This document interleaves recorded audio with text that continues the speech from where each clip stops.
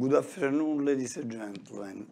Today's lesson will be concerned about the feature, the properties of the solid state.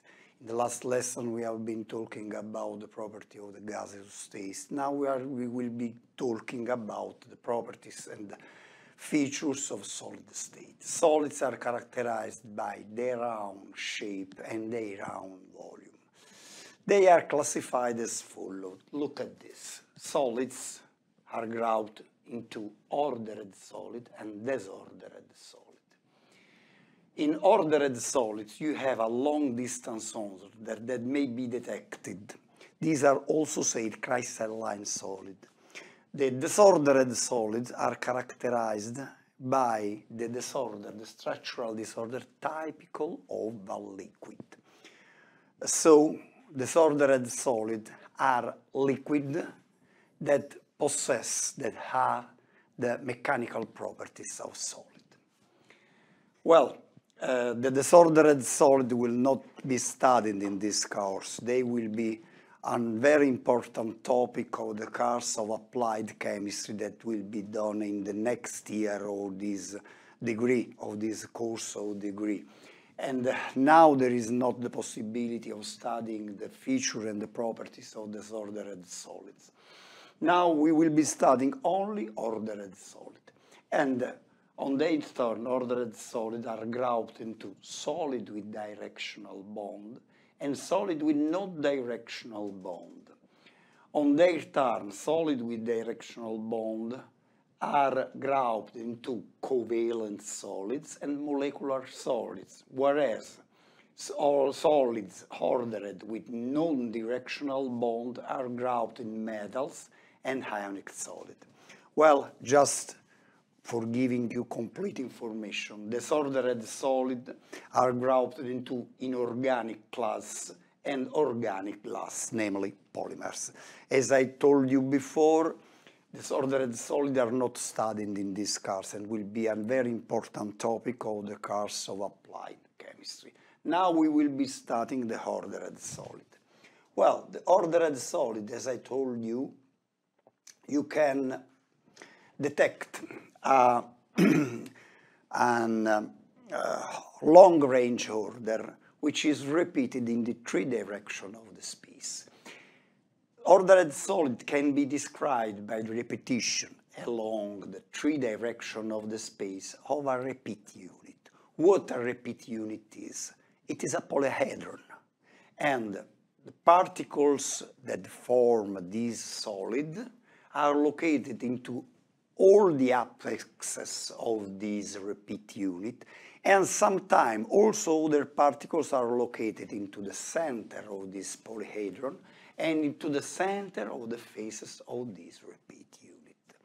What is quite strange is that only 14 different repeat units exist. These 14 different repeat units, describe all the type, all the kind of ordered solid. As you can see, these are the 14 units, the 14 different repeat units that describe all the ordered solid. As you can see, these are quite simple polyhedron. As an example, there are 3 out of these 14 repeat units that are cube with particles located only in the apexes, in the center of the cube, in the apexes and in the center of every face of the cube. So this is simple cubic, this is body-centered cubic, and this is face-centered cubic. Then, as another example, there are 4 out of these 14 repeat units that are prism with a square basis. And there are 4 different kinds of this prism with square base. As an example, another repeat unit is an hexagonal prism, and so on. Well, these 14 repeat units are able to describe all the crystalline solids that exist. So let's begin to see what are the various kind of ordered solid. Solids with directional bond means that the bonds that keeps together the various particles that compose this solid are characterized by the fact that this bond all together, this particle, and this bond act only along particular direction. This particular direction of the bond determine particular angle of bond. So in these solids with directional bond, you have chemical bonds that are characterized by a particular angle. Well, when you have covalent solids, the particles that compose, that form this solid are atoms, and these atoms are bound all together by covalent bond. As an example, I'm going to give you the unit cell, the repeat unit of diamond. Diamond is composed by carbon, and in diamond you have that the various carbon atoms that compose it are located in the middle of a tetrahedron, and at the apexes of this tetrahedron all other 4 different carbon atoms are located. Look at this. As an example, as you focus your attention on this carbon atom is located in the middle of tetrahedron, at whose apexes are located this carbon atom, this carbon atom, this carbon atom, and this carbon atom. Then you must bear in your mind the fact that even also these carbon atoms that are located at the apexes of this tetrahedron, by their turn, they are located at the center of another tetrahedron. So this structure will be directed in the 3 directions of the space, toward this direction, toward this other direction, on the right, on the left, in front of you, then in the direction, this opposite direction, and by repeating this unit in the 3 directions of the space, you will have the structure of this solid. When it is obvious that covalent solid are solid with molecular direction. The covalent solid occurs because of the superimposition of the electronic cloud of the atom involved in the formation of the covalent bond. Obviously, this superimposition may occur only according to particular direction. And the direction that are chosen by the system are those directions which allow the maximum, the highest superimposition between the various electronic cloud of the various different atoms. Other solids with directional bond are molecular solid. In molecular solid, the particle that forms this solid are molecules. Molecules, when form a solid, are held together by dipole-dipole interaction, hydrogen bond interaction, or van der Waals interaction. In whatever of this kind of bond, the molecule has to assume the corrected orientation in order to maximize this kind of direction.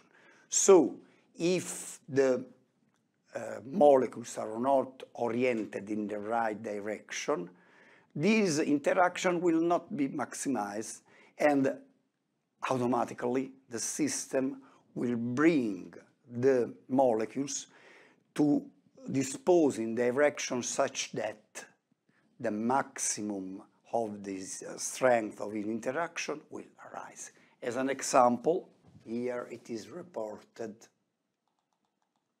the unit cell of a iodine crystal. You know, look at this.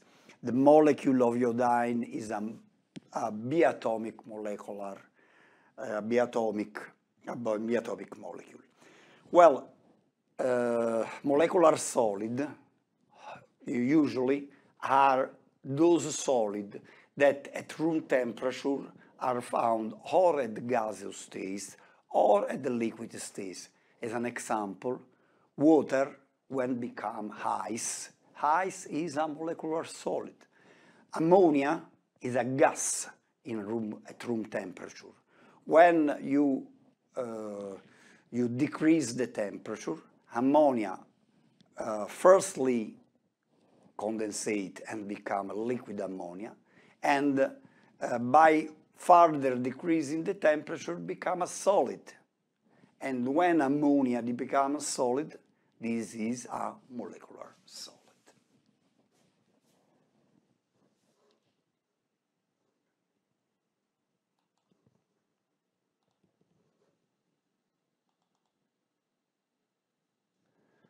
Well, solids with non-directional bond are metals and a ionic solid.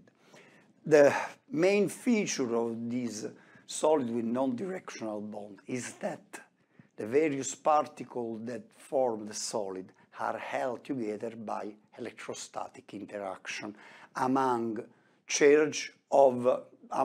different electrical charge.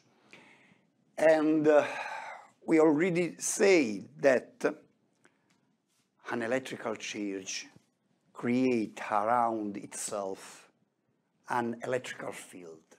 An electrical field which is of radial type, namely is an electrical field that every particle of the opposite sign is attracted with the same strength as long as this particle is kept at a distance that is equal.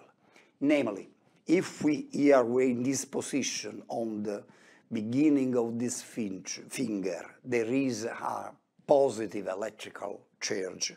This positive electrical charge will attract every negative electrical field with the same strength as long as these negative charges are located at the same distance. No matter, it is not important at all if these electrical charges are located on the right, on the left, on the top, on the bottom, behind, in front of. The important is just that it is located at the same distance. It may also be said that the equipotential surfaces are sphere. This is the fact that you say that the symmetry of the electrical field created by an electrical charge has a spherical symmetry. It can also be said that the equipotential surfaces are sphere. Well, in metals, the particles with different charges that are kept together to form the solid metals are the ion obtained from the atom of the metals that are formed by the nucleus of the atomic atom, which contains all the protons and all the inner electron. So the outer electron, the electrons that are located in the outer shell of these metals are electrons that are free to move in all the pieces of the metal, because we saw that when we studied the metallic bond, that because we saw that the energy needed to bring the electron of one atom from the outer orbital of its atom or to the outer orbital of all the atoms that are located all around is very, very small. And applying this kind of way of reasoning for all the atoms that compose the solid, it results that all the electrons located in the outer shell, they move with freedom in all the outer shell of all the atoms that compose the solid. Namely, the metal is composed by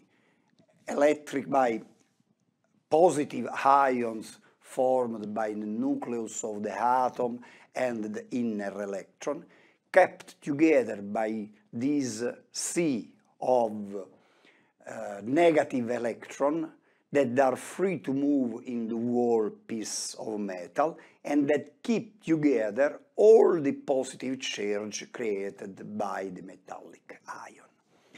As metals have all its atoms that are equal to each other, these metals can be described properly by considering system, by considering model, which are built using sphere all of the same dimension.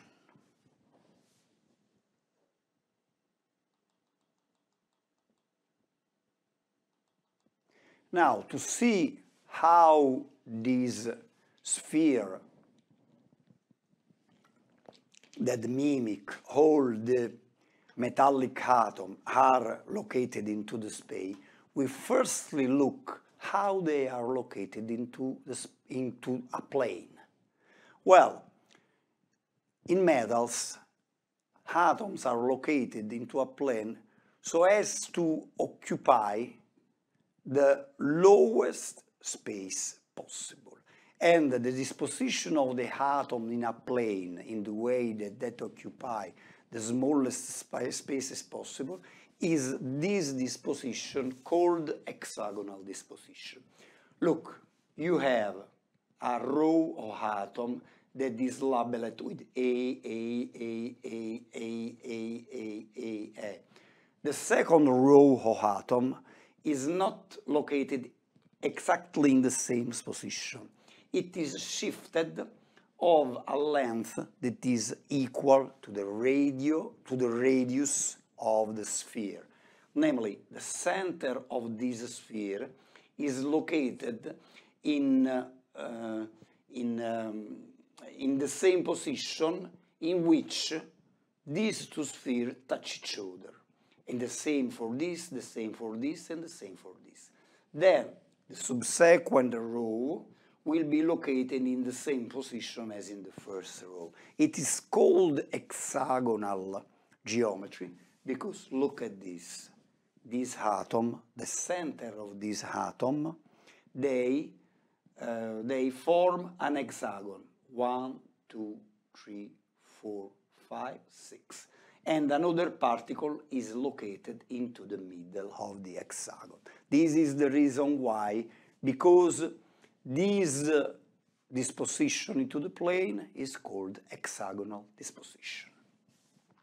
When we consider another plane which has to be put over this plane denoted by the position A, the second plane of atom will be located in the void space, in the space left void by this structure. Always to occupy the highest number of atoms in the smallest space it is possible. So this array of atoms, over it can be found two different kinds of position. The position denoted by the letter B written in red, B, and the position denoted by the letter C written in green, C. Well, these two positions mutually excluded each other. Namely, if we put the sphere of the second floor in the B position, the C position will be automatically occupied. As also we have, if we put the sphere of the second plane in the C position, automatically the position labeled with B will be occupied and will not be available anymore. Okay? So let's think that we occupy the position B. When we have the third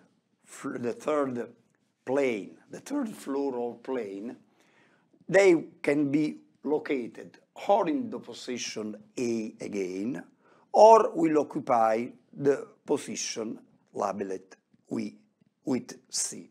So we will have two different solids. One solid that can be described by the sequence AB, AB, AB, AB, and a solid that can be described with the sequence ABC, ABC, ABC. Somebody could say, but you do not consider the solid obtained with occupying only the position AC, AC, AC, and also the solid obtained occupied only the position BC, BC, BC. This is not true. Why? Because the positions are arbitrary, called A, B, C. The fact is that you have three different positions labeled with A, with B, and with C. And you can use 2 out of 3 positions, and you have the sequence AB, AB, AB, AB. Or you can use all these three positions, and you have the sequence ABC, ABC, ABC. It means that the sequence AB, AB, AB is equal to the sequence AC, AC, AC, and is equal to the sequence BC, BC, BC.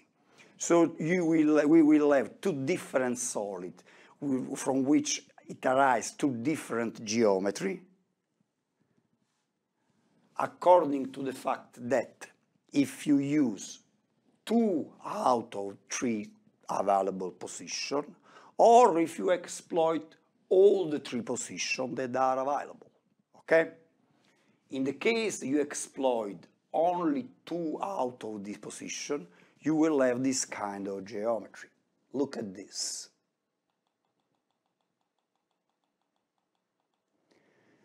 In this case, the unit cell that will describe the solid will be an hexagonal prism. Look, this is a plane base, which is created by 6 atoms in position A, which with their center occupy the apexes of the hexagon, and a 7th atom in position A, which occupies the center of the hexagon. In the 3 position of type B, we locate these other 3 spheres. And over these other 3 spheres, we locate another hexagon of spheres in position A, with a 7th sphere which occupies the center of the hexagon. Well, this geometry is called compact hexagonal geometry. And these are some metals which crystallizes in this geometry, such as zinc, cobalt, cadmium, beryllium, and magnesium. This geometry is characterized by a coordination number 12. What does coordination number mean? The coordination number is typical of a structure. Well, the coordination number of a structure is the number of particles immediately close and at the same distance from a particular particle, with whom the particle itself may contemporaneously interact. Namely, look at this.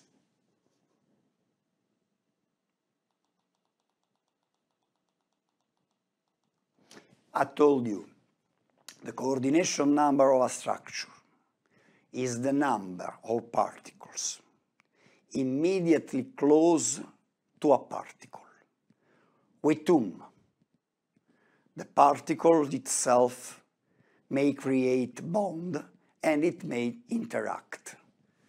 Let's choose this particle in position A.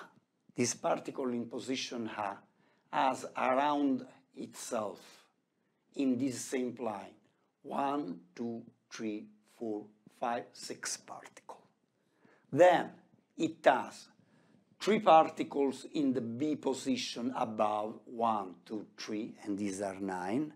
And also it has other 3 particles in the P position beneath the plane of atom located in the position A.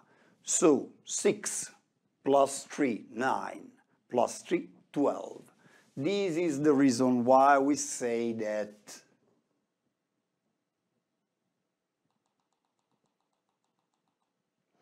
the compact hexagonal geometry exhibits a coordination number 12, which is the highest possible coordination number.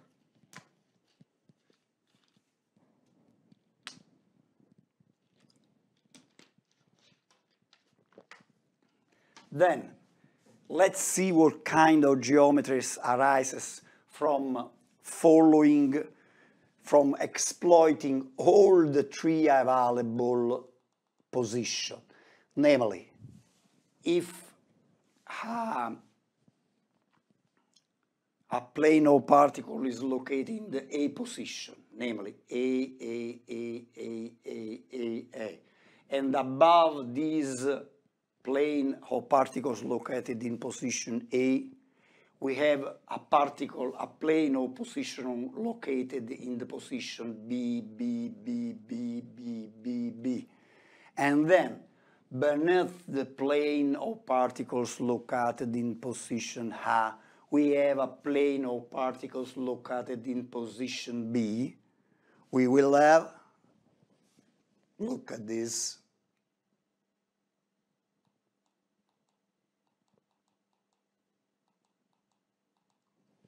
we will have the face-centered cubic geometry.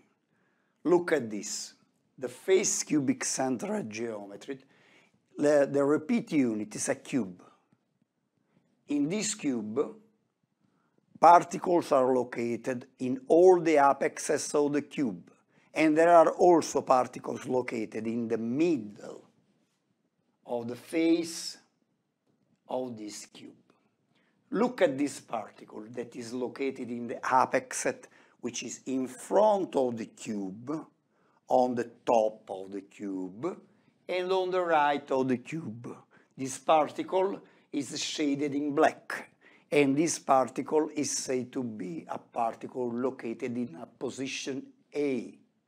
Then, let's consider the particles located at the center of the face on the top of the cube, and the center of the face which is in front of the cube, in the center of the face which is on the right of the cube.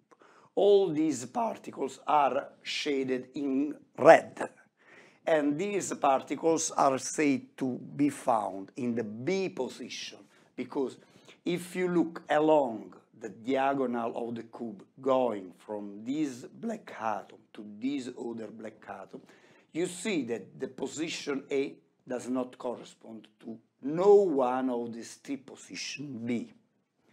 Then, look at the particles shaded in blue that are located in the center of the bottom face of the cube, in the center of the rear face of the cube, and in the center of the left-hand side face of the cube. Well, this particle, as you can see from this triangle that has been drawn here, they select a plane, and this plane is a plane of particle which is located in the C position, because if you look along the diagonal of the cube going from this atom located in the apex, which is located on the right, on the top and in front of the cube, and the diagonal going from this atom to this other atom that is located on the bottom, on the left and on the rear side, looking toward this diagonal, you see that the position C are different from the position B in red, and this is different from the position A in black. Then, when you will consider the atom that is located on the top, on the bottom of the cube, on the left of the cube and on the rear face of the cube, this is another atom that will be found in a position that is similar to the position of this other particle, and they are both shaded in black to mean that this position is equivalent to this other position. So, when you have the hexagonal geometry in the plane and the sequence ABC, ABC is followed, it will result in a geometry which is the face-centered cubic. As an example of metals that crystallize in the face-centered cubic geometry, we have iron gamma, nickel, calcium, strontium, aluminum. Well, also in this case the coordination number is 12. Look at this.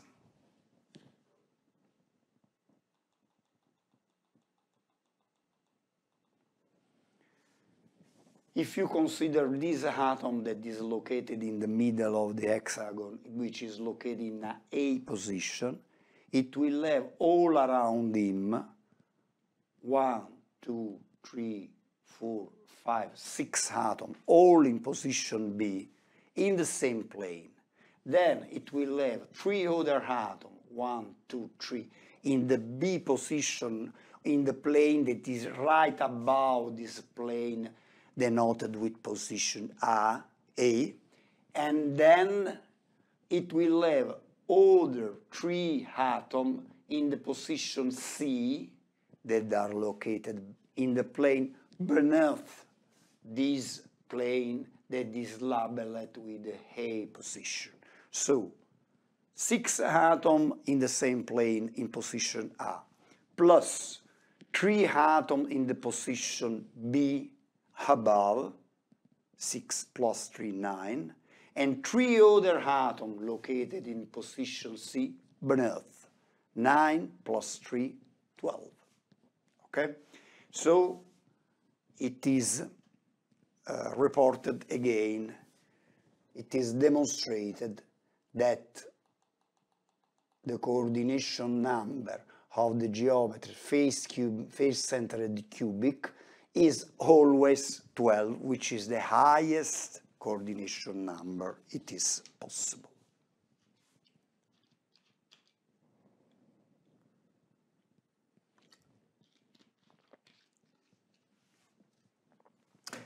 Then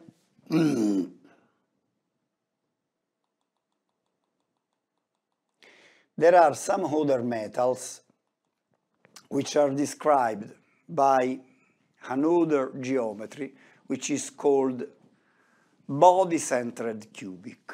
To describe the body-centered cubic geometry, we must consider another kind of disposition of plane, of atom, metallic atom in a plane. Look, this drawing. We have that the particles of metals are located so as to form a square, but look at this. The various particles located in the position hand does not touch each other. They describe a space, a free space, which is located of 4 of these atoms that are in the A position. And this position is called a B position. Then the third plane of atoms will be located again in the position A. So when we have the square, the expanded square geometry in the plane, only the sequence AB, AB, AB can be allowed, because you know the sphere in the position A that are put together in the expanded square disposition, they only describe one kind of free position, and this kind of free position is denoted with the letter B. So we have only the possibility of having the AB, AB, AB sequence. If we want to see this geometry in the space, we have this repeat unit, which is body-centered cubic. Look at this. These 4 atoms, 1, 2, 3, 4, are those atoms shaded in green, black, that are reported on the base of the cube. Then this atom located in the B position is this atom that is located in the center of the cube. Then you have another plane of atoms that are located in the A position, which are in the position that are similar to those of the A position of the lower base. So this atom, this atom, this atom, and this atom. As you can see, the coordination number of this structure is 8, because look at this atom in B position. This atom in the B position will be directly in contact with 1, 2, 3, 4 atoms below him, and 1, 2, 3, 4 atoms above him. So 4 plus 4 equal 8. This is the reason why the coordination number of body-centered cubic is 8. Well, the geometry, the metals that will crystallize in this geometry will be alpha iron, lithium, sodium, potassium, rubidium, and cesium, as an example. Well, I've been told all what there was to say about metals. Now, let's see the ionic solid.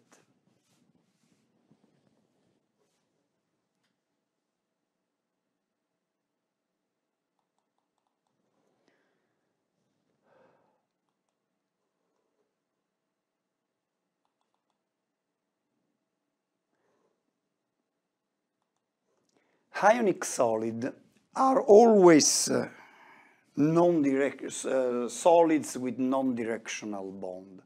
And ionic solids, as you already know, are composed by positive ion and negative ion. These two kinds of ion create an array in which two networks of positive ion and negative ion they interpenetrate the one with each other. Namely, you have an array of negative sphere, and in the void, in the space left void by this array of negative sphere are located the positive sphere. Obviously, when you put together a lot of spheres, a lot of ions with different charge, you must have that the attractive interaction occurring between ions of different charge must be higher than the repulsive interaction occurring between particles with the same charge. As the Coulomb law that is reported here, look, must always be respected. And in this Coulomb law, we had that the kind of charge that we are considering are also the same. The only thing that changes between this charge is the distance. Namely, for the attractive interaction to be higher than the repulsive interaction, it must occur that the distance between sphere charged with opposing sign must be lower than the distance occurring among spheres with the same sign. This is a sort of stability requirement. You know, for a ionic solid geometry to be stable, the stability requirement must be respected.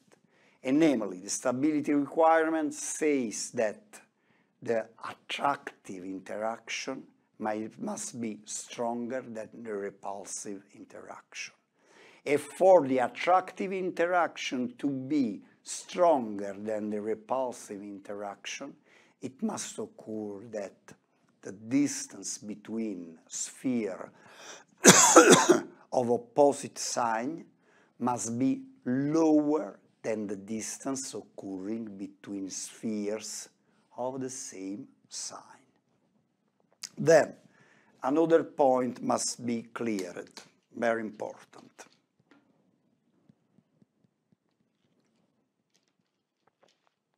In describing ionic solid, the ionic sphere, the negative sphere, are always presented as larger, of higher radius than the positive sphere. Why this position is practically always respected? Let's think about it. Positive ions, how they are obtained? They are obtained starting from the atoms.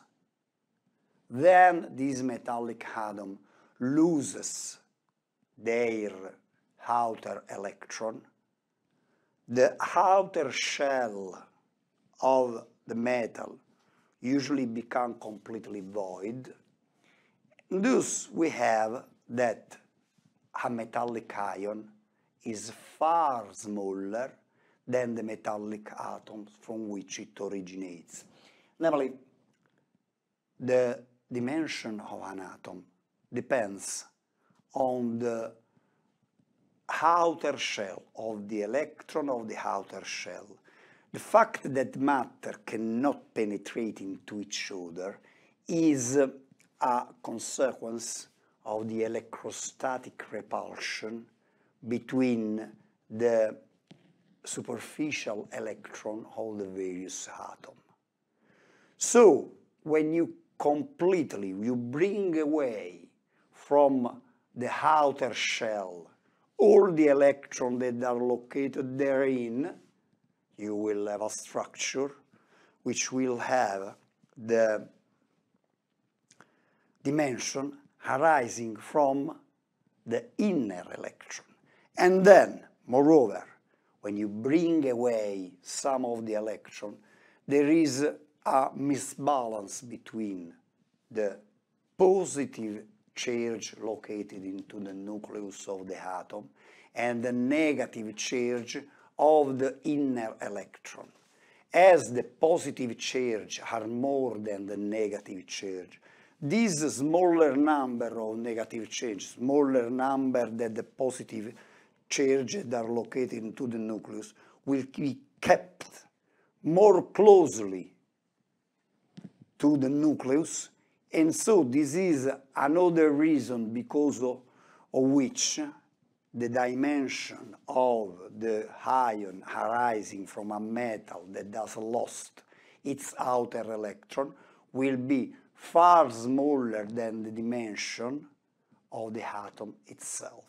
So we can say, we can draw that metallic ions are very smaller than the atom from which they originate by losing the outer electron. Then, the negative ion, namely the anion, may be of two different kinds. Do exist, simple anion do exist. Simple anion, what does it mean?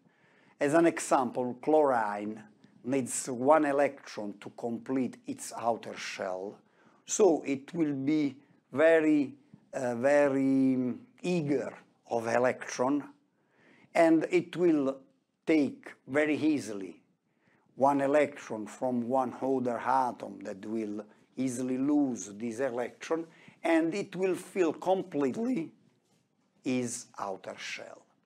This is the reason why an anion is larger than the atom from which it originated, because there is one electron more, and because this time there is the number of negative charge that is higher than the number of positive charge. So this negative charge will not kept very strongly, very closely to the nucleus, and this is the reason why an ion originating from getting one or more electron so as to fill completely the outer electronic shell of the atom will have higher dimension than the atom from which it originated. Then there is another kind of anion, the so-said oxyanion. What are oxyanion? Oxyanion are group of atoms of molecular nature that are negatively charged. As an example, SO4-2, you have a sulfur atom which is bound to 4 oxygen atoms, and over 2 out of these oxygen atoms, an negative charge is located. Well, it is obvious that this kind of oxyanion are far larger than the simple anion, which are already larger than the anion. You know, these oxyanions are composed at least by 2 atoms. In the case of the sulfate ion, they are composed by 5 atoms, 1 atom of sulfur and 4 atoms of oxygen. So it is normal that a molecular aggregate composed of at least 2 atoms, it will be larger than 1 atom, or also 1 positive ion. So we can say that anions are always larger than cation, and so we can mimic, we can build models in which we describe the ionic solid by considering that the network of a larger sphere represents the anion, namely the negative ion, and the positive spheres representing the cation are located into the void space, into the space left void by the network of negative spheres. It must be said that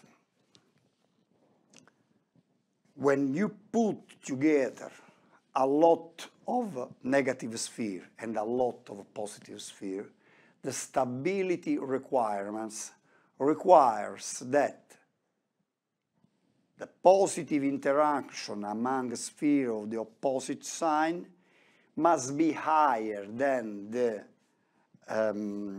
repulsive interaction occurring among spheres of the same sign, which means that the spheres with different charge, with the opposite charge, must be located at a distance lower than the distance occurring between spheres of the opposite sign. Okay? When this stability requirement is fulfilled, it may occur that more than one geometry is stable, that more than one geometry fulfill the stability requirement. Well, when this fact occurs, the geometry in which the system will crystallize will be the geometry with the higher coordination number is possible. Why this? Because the higher the coordination number, the higher is the number with which a positive ion may interact with negative ion. So the more are the negative ions that surround a positive ion, the lower will be the energy of the structure. So when more than one geometry fulfills the stability requirement, the geometry in which the system will crystallize will be the one to which the highest coordination number is possible. Well, it can be geometrically demonstrated that the parameter that decide which is the geometry that occurs when a couple of anion and cation are assembled together to form a solid ionic solid is the ratio between the cation radius to the anion radius. And it can be geometrically demonstrated that the various possible geometry in which ionic solid may crystallize occur in particular range of this parameter, ratio of the cation divided by the ratio of the anion. Now I don't have time sufficient to show this geometrical demonstration. In this document that I prepared, these are reported some of this demonstration, and if you want to see it, you can see it. Now I'm directly going to show you that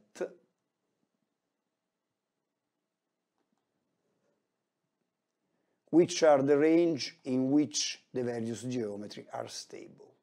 Look at this.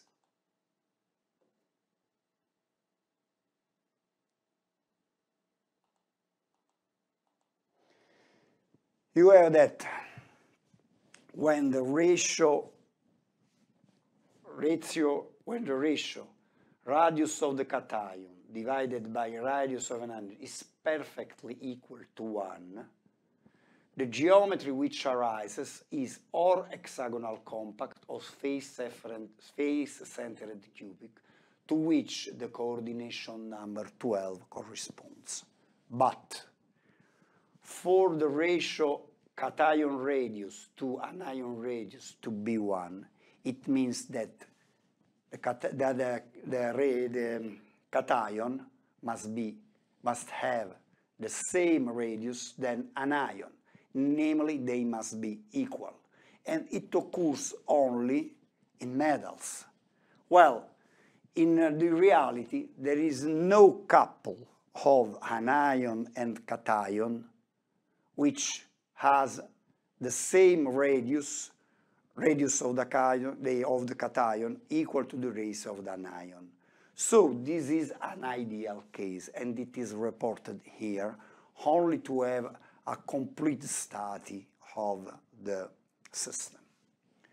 When the ratio of the cation to the ratio of the anion becomes lower than 1, the geometry in which the system crystallized is body-centered cubic, to which the coordination number 8 corresponds. Well, this geometry will fulfill the stability requirement of having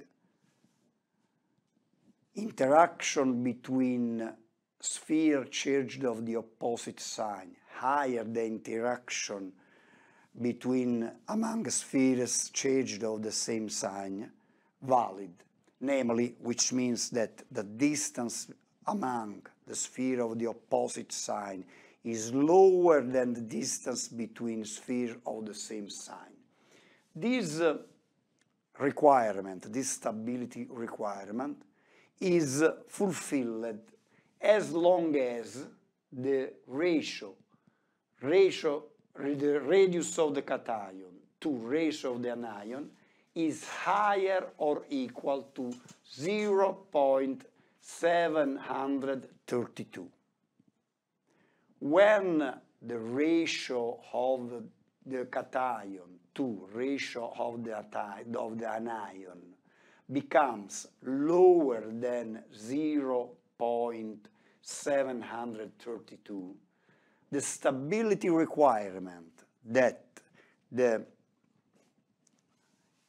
attractive interaction occurring between spheres of opposite sign are higher than repulsive interaction occurring between spheres of the opposites of the same sign, namely the distance occurring among spheres of different sign is lower than the distance occurring between spheres charged with the same sign, this stability requirement is not fulfilled anymore, which means that the body-centered cubic geometry is not stable anymore. This is the reason why you must go to another geometry with a lower coordination number, which nevertheless fulfill the stability requirement.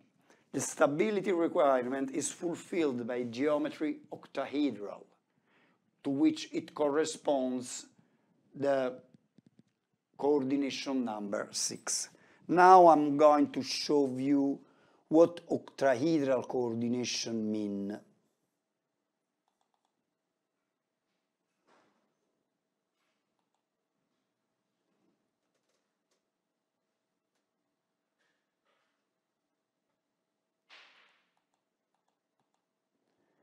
Look, this is face-centered cubic,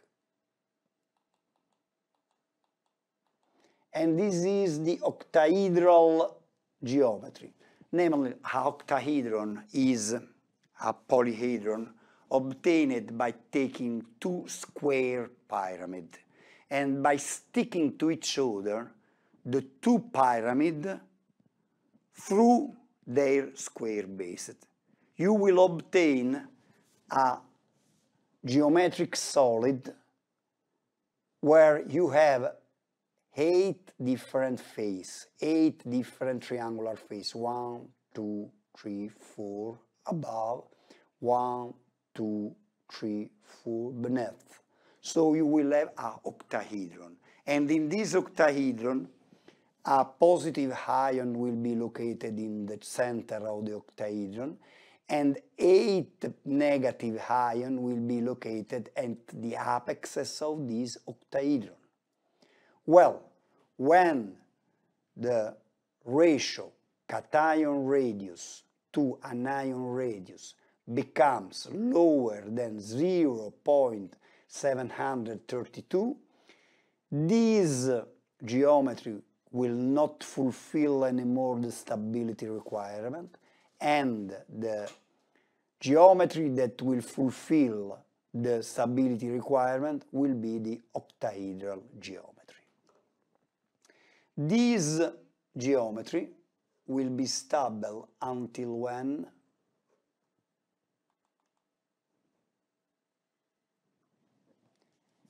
the ratio cation radius to anion radius will become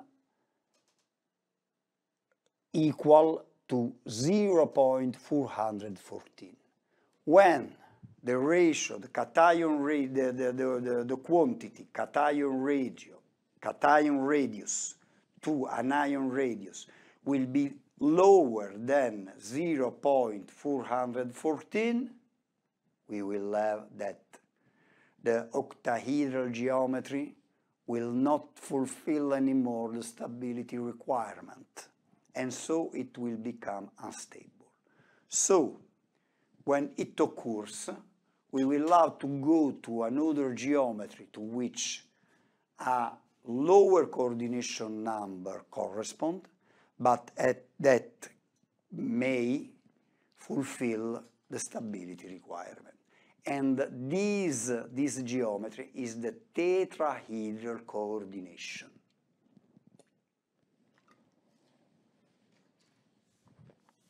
Look at the tetrahedral coordination.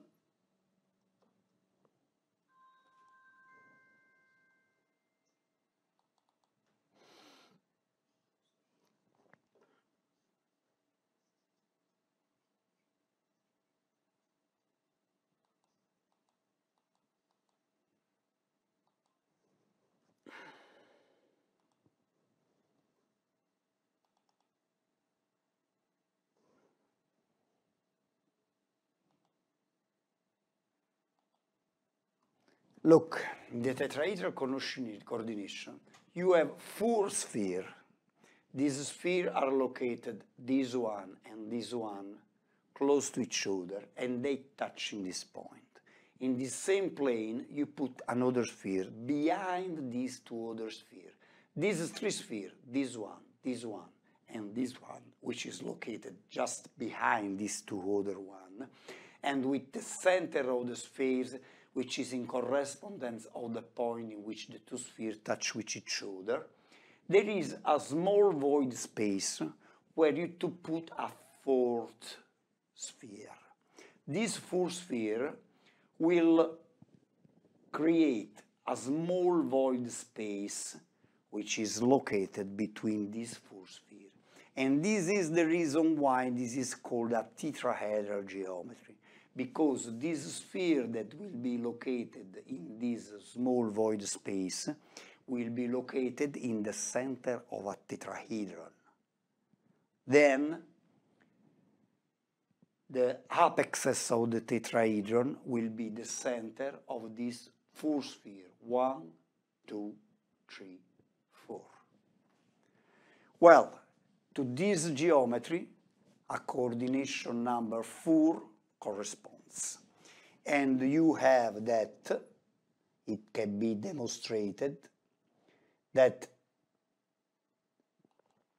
the tetrahedral geometry is stable as long as the quantity cation radius divided by anion radius has a value that is higher than 225. When the ratio cation radius to anion radius becomes lower than 0.225, the tetrahedral geometry will not fulfill anymore the stability requirements, and it will become unstable. This is the reason why we have to go to another geometry which will exhibit a lower coordination number, but that will fulfill, that will satisfy the stability requirements, that the interaction between a sphere of the opposite sign will be higher than the interaction occurring among a sphere with the same sign, which means that the distance between a sphere of the opposite sign will be lower than the distance occurring between spheres charged of the same sign. And the geometry will be the triangular geometry. Look at this.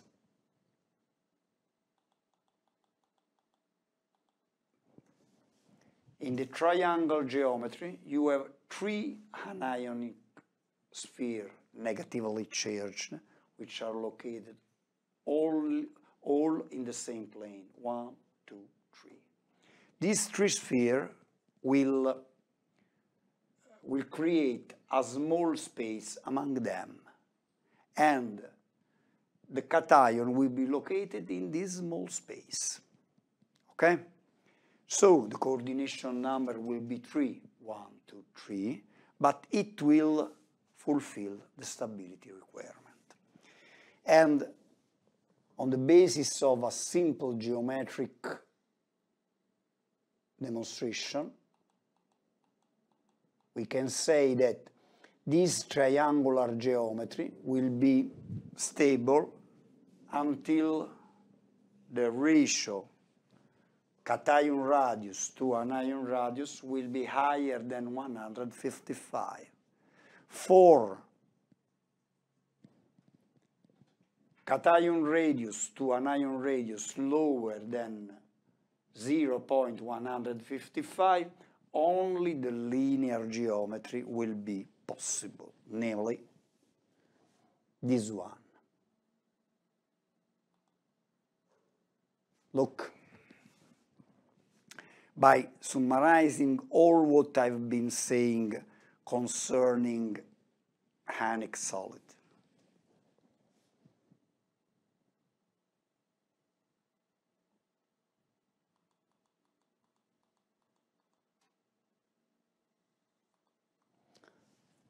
when we have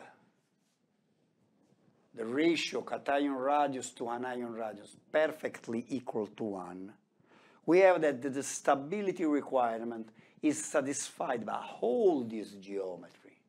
But the geometry in which the system will crystallize will be the one exhibiting the highest coordination number. Namely, to hexagonal compact face-centered qubit is ascribed the coordination number 12, which is higher than the 8 of the body-centered cubic, of the 6 octahedral, of the 4 tetrahedral, 3 triangular, and 2 linear. So when the ratio of the cation divided by, of the ratio cation radius to anion radius is perfectly equal to 1, the geometry that will arise from this situation will be or hexagonal compact or face-centered cubic. But this is an ideal case because there is no couple of anion and cation which exhibit exactly the same radius. So it is reported this fact to complete the study of this topic. When the ratio cation radius to anion radius becomes lower than 1, but higher than 0.732, all these geometry, body-centered cubic, coordination number 8, octahedral, coordination number 6, tetrahedral, coordination number 4, triangular, coordination number 3, linear, coordination number 2, fulfill the stability requirement. But which one will exist in reality? The one that will exist in reality will be the body-centered cubic, to which the highest coordination number corresponds. When the ratio cation radius to anion radius becomes lower than 0.733, we have that the octahedral, coordination number 6, tetrahedral, coordination number 4, triangular, coordination number 3, linear, coordination number 2, fulfill the stability requirement. But which one will exist in reality? The one with the highest coordination number, namely the octahedral. But this is true until when the ratio cation radius to anion radius is higher than 0.414. When it becomes lower than this value, the stability requirement is not fulfilled anymore for the octahedral geometry. And the stability requirement will be fulfilled only for the tetrahedral, coordination number 4, triangular, coordination number 3, and linear, coordination number 2. Will be fulfilled only by these 3 geometry. But which one will really exist? It will really exist the one with the highest coordination number, namely tetrahedral. But this is true until when the parameter cation radius to anion radius is higher than 0.225. when this parameter becomes lower than this value, the tetrahedral geometry will not fulfill anymore this stability requirement, and only the triangular and linear geometry will fulfill this stability requirement. Which one of the two will exist in reality? The one with the highest coordination number, namely the triangular. This is true until when the ratio cation radius to anion radius is higher than 0.155. When this parameter, ratio cation radius to anion radius, becomes lower than this value, the triangular DO geometry does not fulfill anymore the stability requirement, and only the linear geometry will be possible, will fulfill the stability requirement. To give some example, we can say that hexagonal compact, a face-centered cubic to which coordination number 12 corresponds, there is no ionic solid that exhibits this kind of geometry. The reason I already said it, is that there is no couple of cation and anion which exhibit exactly the same value. When the ratio cation radius to anion radius become immediately lower than 1 and higher than 0.732, we have that is stable body-centered cubic and is more stable than all the other geometry, octahedral, tetrahedral, triangular, linear.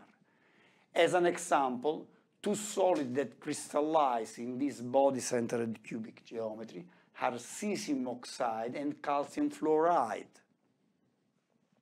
Then, when the cation radius to anion radius becomes lower than 0.732 and is higher than 414, the stability requirement is presented only by octahedral, tetrahedral, triangular, and linear.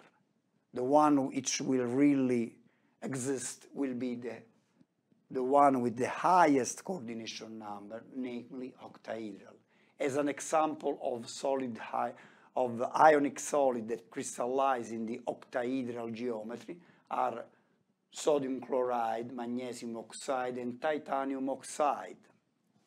When the ratio cation radius to anion radius will become lower than 0.414 and higher than 425, will that the tetrahedral coordination will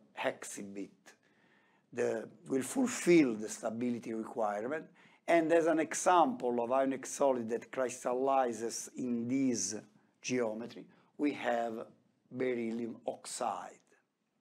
When the ratio cation radius to anion radius becomes lower than 0.225, we that the tetrahedral coordination, the trihedral geometry will not fulfill the stability requirement, and only the triangular and linear geometry will fulfill this stability requirement. Actually, we have that boron oxide will crystallize in this triangular geometry. Well, when the ratio cation radius to anion radius becomes lower than 0.155, we have that the triangular geometry will not fulfill anymore the stability requirement, and only linear geometry will fulfill the stability requirement. But there is no couple of cation and anion which has a ratio of cation to ratio of cation, which is lower than 0.155, so this is only an ideal case which is reported to complete the study of this system. Okay?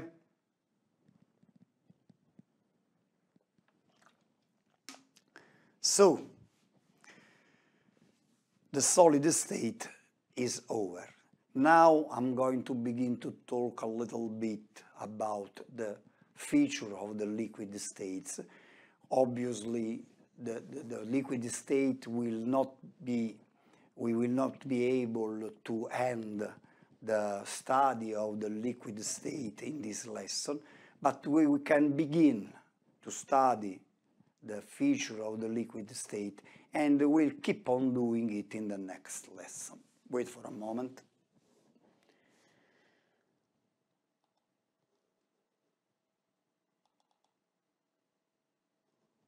Well, liquids are characterized by their own volume, and they have the shape of the vessel that contained it. Liquids cannot practically compressed, and liquid evaporate. Well, how this feature of liquid can be explained?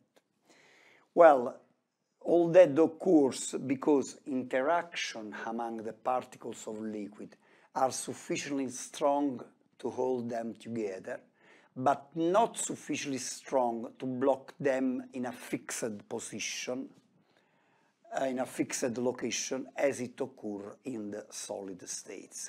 I would like to remember you that particles in solid are not still.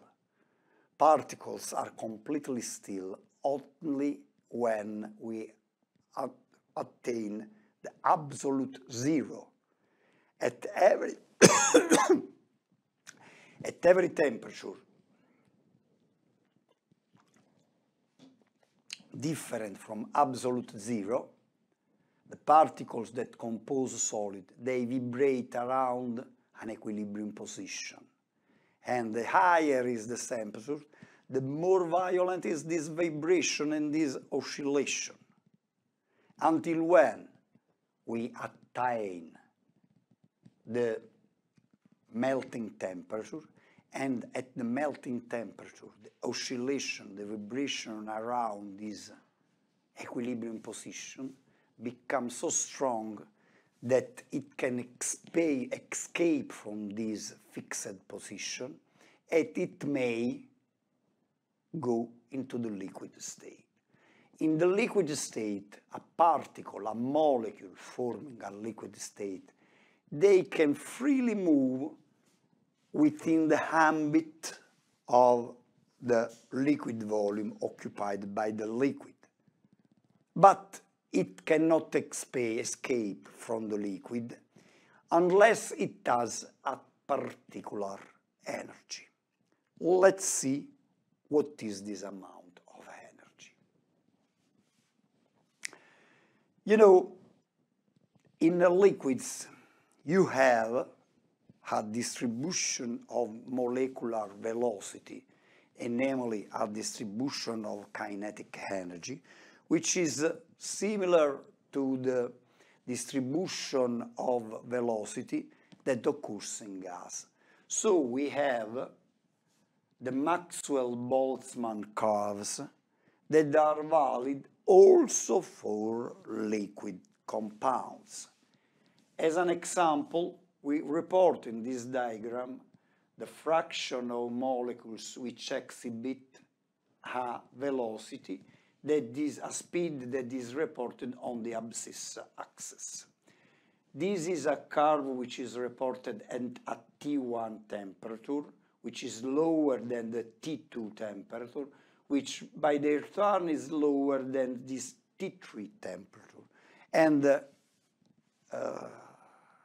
like the curve of distribution of velocity drawn for gases, we have that the curve of distribution of velocity drawn for liquid, we have that the curve with increasing temperature will become always smaller and always more shifted toward the right.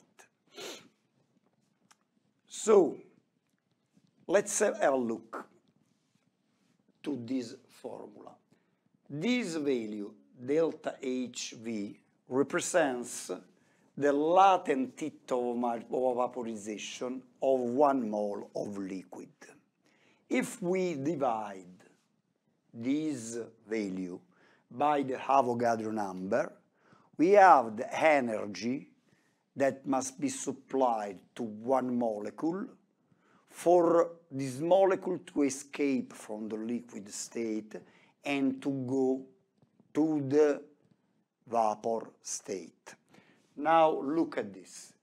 The kinetic energy that has this molecule is given by this formula. The kinetic energy is 1/2 m is the molecular weight of the liquid that we are considering, n is the Avogadro number, and V with asterisk is the particular speed that must have a molecule to escape from the liquid state and to go in the vapor phase. Now, let's think that this velocity with asterisk that is needed by a molecule to escape from the liquid state and to go to the vapor state is this one. And this one is the value of the kinetic energy corresponding. We said that when we studied the Maxwell-Boltzmann curves, that the fraction of molecule which exhibit a kinetic energy or a speed higher than the one of a particular value is represented, is depicted by the area which is beneath the various curve for values of the kinetic energy or the speed that are higher than the one reported. Namely, at the lowest temperature, the fraction of molecules having the kinetic energy higher than the one required for the molecule to escape into the vapor phase will be the area shaded in black. At the intermediate T2 temperature value written in red, the amount, the fraction of molecule displaying a kinetic energy higher than the value required for the molecule to escape in the liquid phase will be denoted by the area shaded in green, in red, namely this area. At the highest temperature, denoted by T3, written in green, the fraction of the molecule exhibiting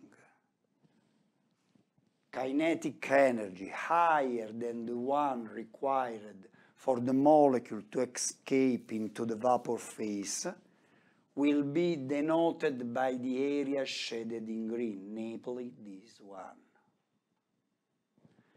It's apparent from this diagram that this area grows very quickly with increasing temperature. Then, when we have been talking about gases, we saw that this fraction of molecule grows exponentially with temperature according to the Boltzmann factor n divided by n0 equal E elevated at minus critical EC divided by RT, where T is the absolute temperature. And this fact explain the fact that the higher is the temperature, the higher is the molecule which exhibit an kinetic energy sufficient to escape, for the molecule to escape to the vapor phase. Well, look at this, wait for a moment.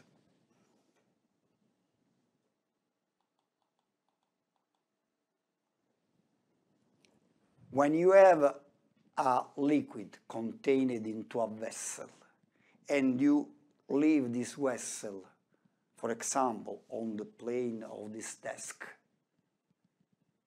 think that the liquid is water. If you come back after a week, you find this vessel full of water that is completely evaporated. If you do this experiment in the middle of summer, which is very hot, you have that this vessel will be empty, will become empty. Instead that in a week, it will become empty, for example, in 3 days. Why this difference of time? Because when it is hot, you are in a situation like the one of the green curve, and the fractional molecule exhibiting kinetic energy higher than the critical kinetic energy required for the molecule to escape into the vapor phase will be higher. And so this process of complete evaporation will last a shorter lag of time. Whereas when the temperature is lower, it will take a longer time. It will take a longer time. Why? Because it is as if we find in the situation of the black curve, which is referred to the lowest temperature, and we have that the fraction of molecule displaying and kinetic energy higher than the one required to escape into the vapor phase will be lower. Okay? So this simple experiment explains it. Another fact that should be stressed is that the evaporation of a liquid occurs with cooling of the liquid itself. And it is quite simple to explain. When a liquid evaporates, the molecule that go away from the liquid will be the molecule which exhibit an energy, a kinetic energy, higher than the one, the critical one required for the molecule to escape into the vapor phase. So during evaporation, only the more energetic molecule, the molecule which exhibit the highest kinetic energy, will go away, will escape from the liquid phase. This means that the liquids cool down. But when the liquid begins to cool down, its temperature will become lower than the temperature of the environment around it. And so heat will flow from the environment to the liquid, and it will bring the value of the temperature higher again. So it will create a stationary state in which the temperature of the liquid will not decrease anymore, because the energy lost by the most energetic molecule which go away from the liquid will be recovered by the flow of it going from the environment to the liquid. Well, it can also be said that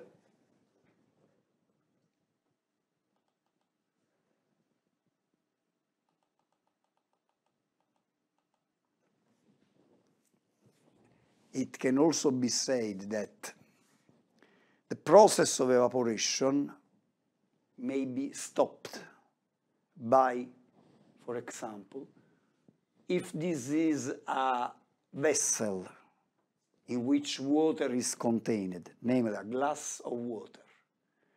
If we leave this glass of water on this desktop, if we come back after 10 days, after 20 days, we find it completely empty because all the water has evaporated.